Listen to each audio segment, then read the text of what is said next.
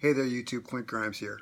I wish I had a hip, slick, and cool place to make this video, but I don't. This is my garage, as you can plainly see. Where I work out, I'm a regular guy. I'm kind of an old guy. 59 years old today. And what I like to do is be straight up with you. Everybody's selling something on YouTube. I am too. But in doing that today, I want to give you fair warning and I want to help you protect your back. I have a degenerative spinal condition and it's my own fault. And I want to warn you how I got it, how you can keep from getting it, and show you an alternative. Okay. The way I got my degenerative spinal condition was from squatting improperly. And so let me take you over here and show you what happened.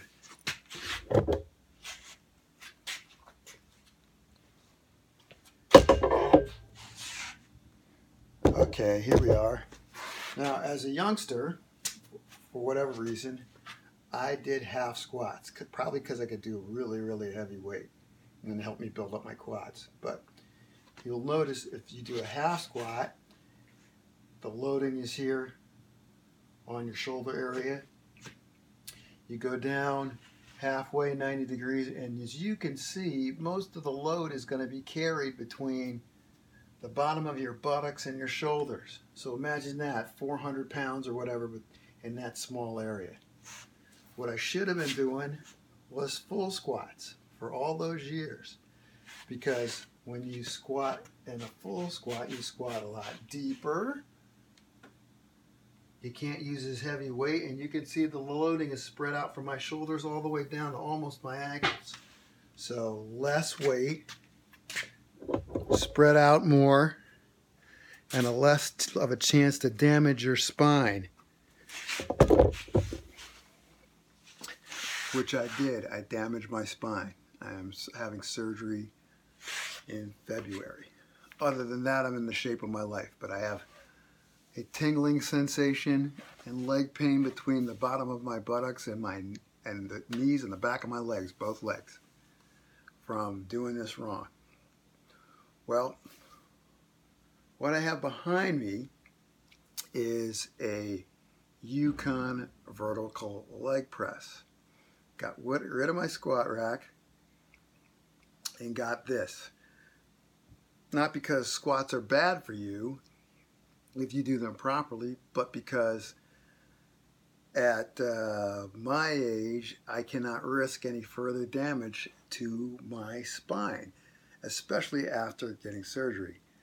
This would also be a pretty good alternative for young people, because the squat's very, very form intensive, and here you don't have to be very, very form intensive because your form's locked in.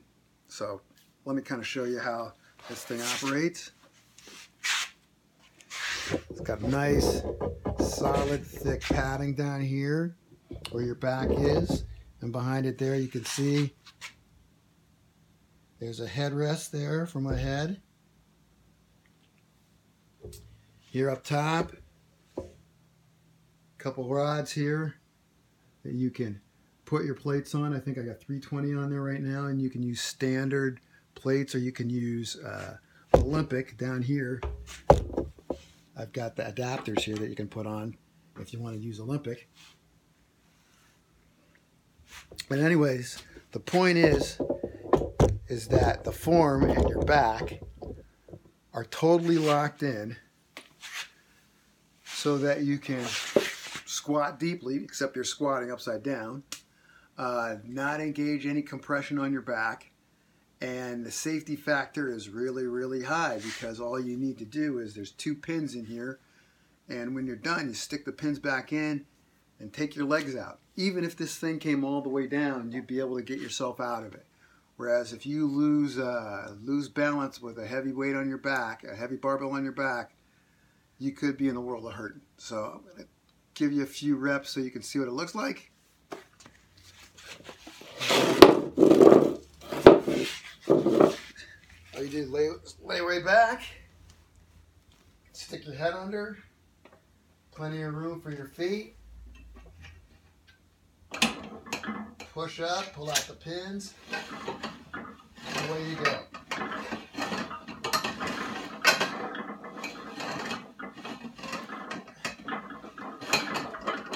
When you're done with your last rep,